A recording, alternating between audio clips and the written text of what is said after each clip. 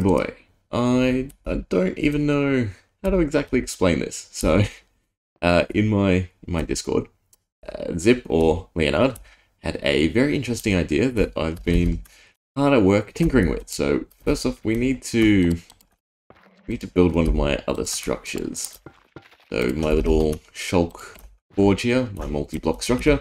Go ahead, toss in one of these, a shard of power, a jailer's eye, and then an end crystal. We should be able to get something else. So end crystal, don't pick it up please, damn you. You all there? No, I got the end crystal, I got the shard of power. It's the only thing with this structure. It looks neat, but dropping stuff onto it consistently is sort of an issue. There we go. So the end crystal got changed, and now we have a dungeoneering expertise and the constant shrieking. That's also annoying. So next step, I need to set this up with a fletching table. So fletching table, glow item frame, and then our end crystal can go in there. Then I need to summon a nitwit, which is trouble in itself because I don't. Oh no, never mind. There we go. We summon a nitwit, and you should get a job, right? So you should transform any day now. You don't move away too much. There we go. And now we can see he's got some unique trades. So we have our dungeoneering field glass, our item teleportation orb, but this is the important one that I want to look at. My enchanted satchel must be kept in the top left inventory slot to activate every 8 resources. The matching type gives 5% in a respective attribute. So this is the system that Leonard thought up, was a way to detect stacks of items in a player's inventory and give a dynamic buff in response. So lucky enough, I do have the rights. No, I don't. I need more of them. There we go. So I do have everything I need for this, and as it says, it needs to be in the top left corner. So if we go over here, this small little system, this is all I need. If I go ahead, how can I present this so you can see? I think, yeah, there we go, we can see the redstone. So I put this in the top left corner, redstone. Take it off, no redstone. So every time this is placed in this top left corner, as it says in the little paragraph down here, move from inventory to refresh the bonus. So every time it's placed in that top slot, it's essentially applying the bonus using these command blocks to the player. Now, as long as you don't jump away and die, we can move on to the actual bonuses. So every 8 resources of the matching type. So we check back with his trades. He's got some enchanted resources. I guess it's correct because they're only 1, they're not a stack, but it should be S. I don't know. So we've got health, movement speed, attack damage, armor toughness, and attack speed. I didn't bother with, what was it, knockback resistance, and is there a third one the player can have?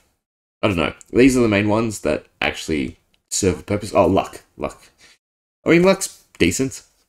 Anyway, next step, I need to figure out how to give myself this bloodied ash. Because usually you get it from my dungeon mobs, and I don't really want to generate dungeons and try to get it. I'm just going to get the data so I can give it to myself.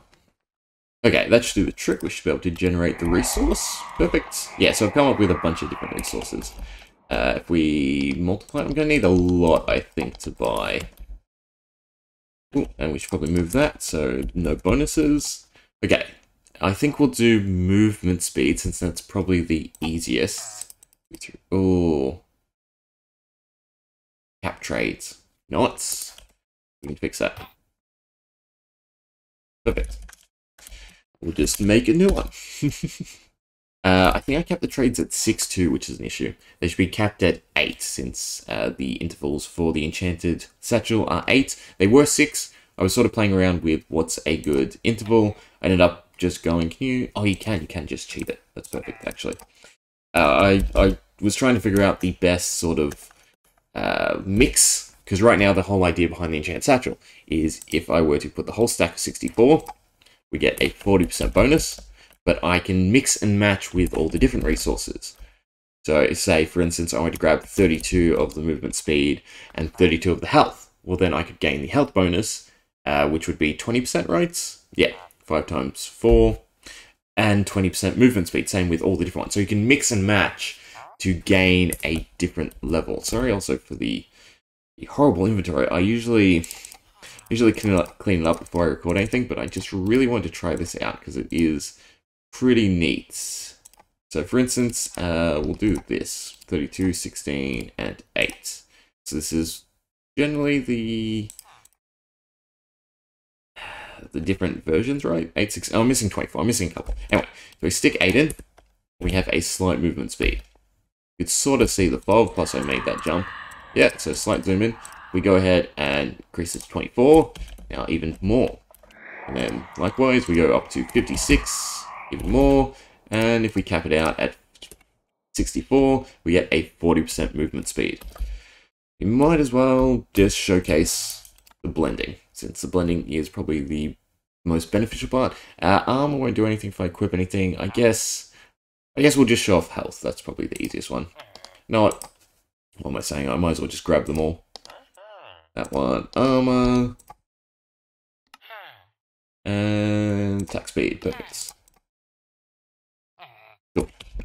So I'll hop into survival somewhere else. I don't want him coming after me. Down here, this is where I normally like to do everything. So game mode, survival. Okay, so we'll do HP first. So no movement speed, we can get rid of the button. Gold, right? Yeah, so we stick all the gold in there, 64. And we get 4 extra hearts, because it's only 20%. The whole idea, though, is there's lots of ways in this map to stack up different bonuses. So then this is a flat multiplier on top of all that. Should be pretty decent. I might tweak it as well. Maybe decrease it to 4, and that way you can get up to a 80% bonus. I don't know. I feel like it's pretty overkill. But what if we halve it? We should lose the bonus. Oh, no, right. You don't lose HP until you actually lose HP. So that's not going to work. Arm is a good one. So, you know what? Give me a sec. I need to clear my inventory. Right, that's much better. Nice and neat for us to go over everything. So we've got a full netherite set, which is 20 armor. As you can see, full bar, 10 pieces, yada, yada, yada. If we go ahead and we'll do a full stack of the iron. So this should be a 40% bonus to our armor. Chuck it on. And I don't... Oh, does armor not show? Pretty sure armor used to go above, didn't it? I know armor toughness doesn't show anymore either. Didn't it used to be blue? Yeah, so unfortunately, realistically, the only ones I can show off straight away are movement speed, health, and I guess attack speed. So that's without. The recharge is definitely quicker. I should probably grab an axe. Then, case in point, mix and match. So you want a little bit of HP, you want, you know, a little bit of movement speed. Again, they have to be multiples of 8, so we'll do 16. And then I guess, will it just take the rest? Yeah, perfect. Okay, so right now this satchel is giving us a slight bonus to movement speed, a decent amount of HP. So if I were to do instant damage, I could spell. Yeah, we should drop down to just 2 hearts extra. Yeah, perfect. And then of course we've got our movement speed and we have our attack speed. And you can, again, mix and match. That's the main point of the system that I'm trying to get across, because I am saying it over and over. So this should be 3 hearts. Or it should, yeah, they're perfect. And then the rest could be, you know, movement speed. And we go a little pop increase. Need to look into armor. So I'm pretty sure you can have values above 20, even though it doesn't show anymore. Curious about that. But yeah, what do you think? Pretty neat. Again, would never have thought of this concept without you, Leonard.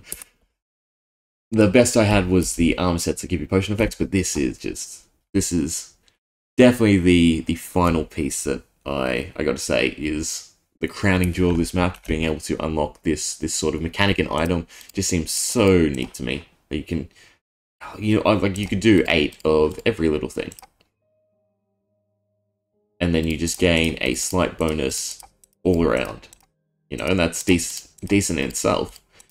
I think we'll do that. I'm missing one. No, there you go. You can even have 1 extra. But if I were to grab my data, for instance, XD me.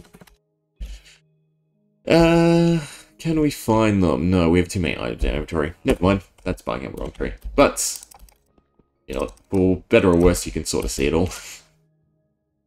Pretty decent. Yeah, it might up the bonuses or increase it. It's not too hard, I just have to add different levels. I do have to hardcode, that's the only issue. There would be a simpler way with potion effects. Would there actually? No, you'd still have to hardcode the different values, I think. Yeah, never mind. Be the same if you were to do potion effects, though potion effects for the majority only stack up to 5, and then there's no real benefit. Anyway, I'll leave that be. Pretty neat. Sorry, I'm just so excited. It's just, I gotta say, such a cool concept. Sad that I didn't think of it, but I'm glad I could execute it in this fashion. And it's definitely going to be like one thing I build into every type of map I make. Just because it's so simple to set up too. Like that took no time at all. And it just, no bonuses, bonuses. And I could easily code it so you could have different satchels, you could have multiple satchels, you could do different things. It's pretty epic. So yeah.